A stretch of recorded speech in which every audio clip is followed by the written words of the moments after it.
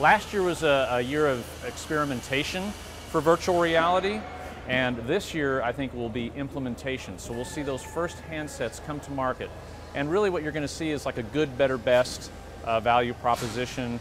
Oculus really being the top end, and then other products like Samsung Galaxy Gear VR more as democratized consumer VR for everyone.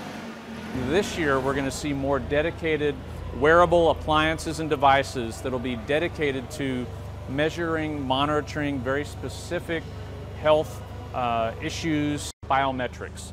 So new ways that we as consumers are interacting. So voice recognition, fingerprint recognition, facial recognition.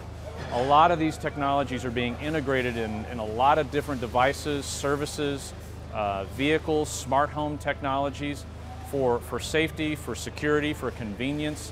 And this is also going to be another one of these game-changing technologies.